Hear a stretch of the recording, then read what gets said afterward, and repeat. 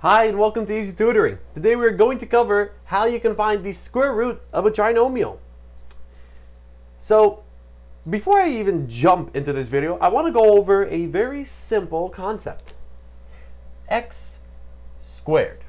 If we take the square root of x squared, it is simply equal to x.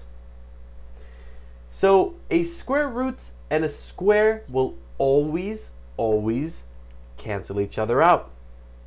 So this is something very important to know before we do this. Here's why.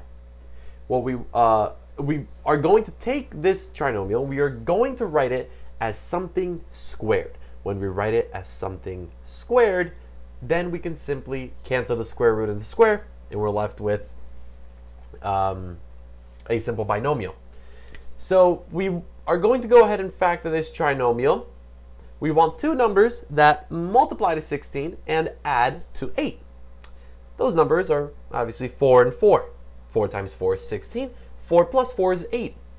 So when we factor this, it's just equal to x plus 4 times x plus 4. And we can rewrite two binomials like that as x plus 4 squared, right? So now check it out. Square root, square.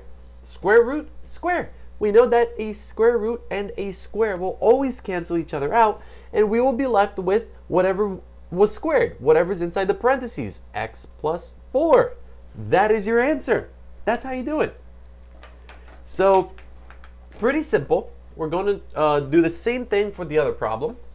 We want two numbers that multiply to 4 and add to 4, obviously, 2 plus 2. X plus 2. X plus 2 square root. We can go ahead and rewrite this as x plus 2 squared, and a square root and a square cancel each other out, so we're left with x plus 2. So that is how you can take the square root of trinomials. Hope you guys understand this better. If you guys ever want ACT or SAT help, be sure to visit my website, www.e-ztutoring.com. Thank you guys and have a good day.